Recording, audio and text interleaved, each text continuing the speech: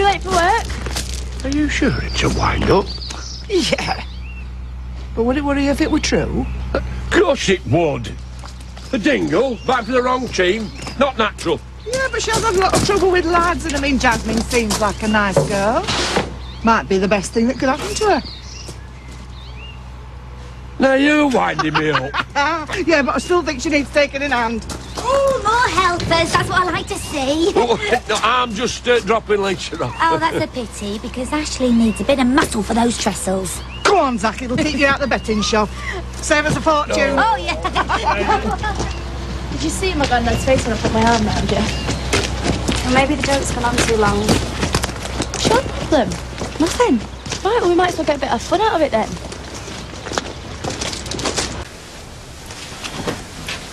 What do you want us to do? Well, I think you'd better start upstairs in the bedrooms. I bought new linen, so if you take off the old sheets and pillowcases and bag them up, and then take them over to Laurel for a jumble sale. Okay.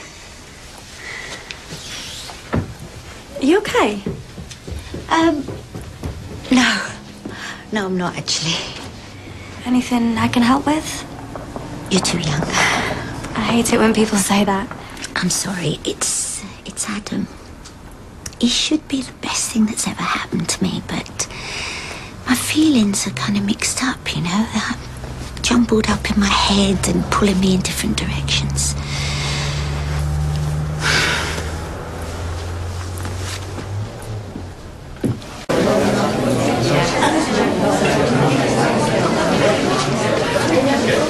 I got my wages. I thought you had to pay some for my keep. That really won't be necessary. But she can stay. Of course, I just went... She's our guest. She can save her money. She'll need it. I'm sure she'll be wanting a place of her own soon. Ladies and gentlemen, it's time to draw the raffle. Now, the prizes have been generously donated by King and Sons, and since the founder of the organisation is with us here today, I'm hoping that he'll do the honours. Thank you very much, but I'm afraid I must decline. We elected a new managing director this afternoon, and I think this should be his first public duty. Managing director? Thank you. As managing director of King and Sons, I'm particularly keen to foster ties with the community, support local causes, so I'm delighted to make the draw. The first prize is a candlelit dinner for two at the Maurienne Hotel, Harrogate.